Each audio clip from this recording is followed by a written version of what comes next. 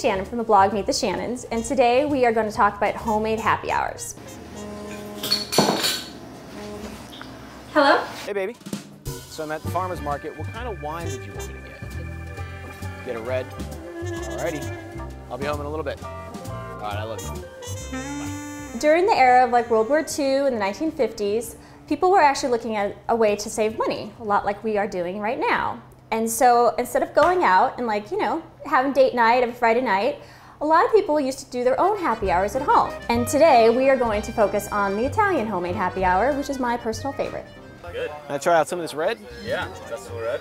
All right, so is this all locally grown, locally produced? Yeah, all from the North Fork of Long Island. Okay. It's a little town called Aquabog between, I guess, Riverhead and Manatuck. Okay.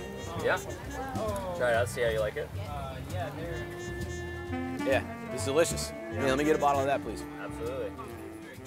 We're going to start off by making vegan crostini, which is something you often see on, Italian restaurant appetizer menus, but ours are going to be vegan because we're using Diet vegan cheese. Your oven is going to be set at 375. The more you preheat it, the better it's going to evenly cook. So we're going to start with 10 to 12 slices of baguette. You want it so you have a little bit of a chewy center still and just a little bit of golden brown on the outside. The next thing you're going to do is you're going to take 1/4 of a cup of extra virgin olive oil and you're going to lightly drizzle, no more than a teaspoon, over each crostini. Now you're going to have to be really careful that you keep it on the crostini and that the oil doesn't get onto the pan.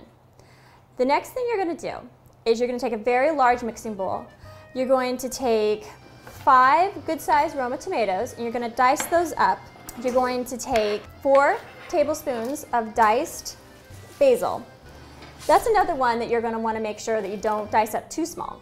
You want your topping to be kind of juicy. You're going to take 1 tablespoon of capers, and they have a very unique flavor. It's almost like black peppery with red wine vinegar.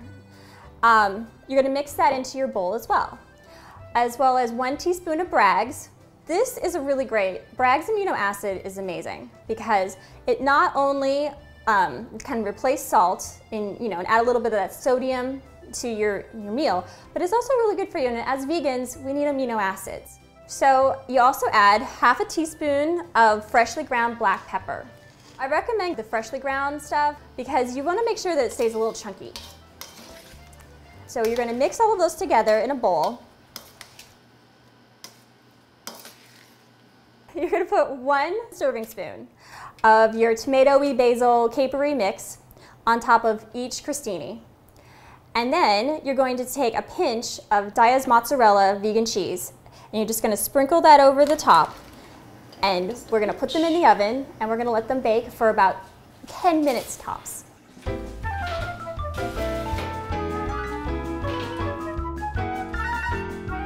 This is a pretty good spread, especially considering when you go out for like a real happy hour. You think you're saving money, but between the drinks and the appetizers and tipping the guy, you end up spending a lot. And this is obviously a much better alternative.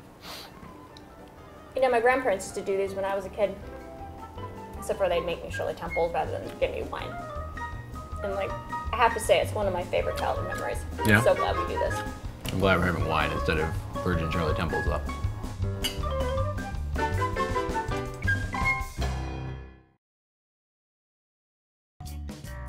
This episode was sponsored by TotallyVegetarian.org, a sustainable, compassionate, healthy choice.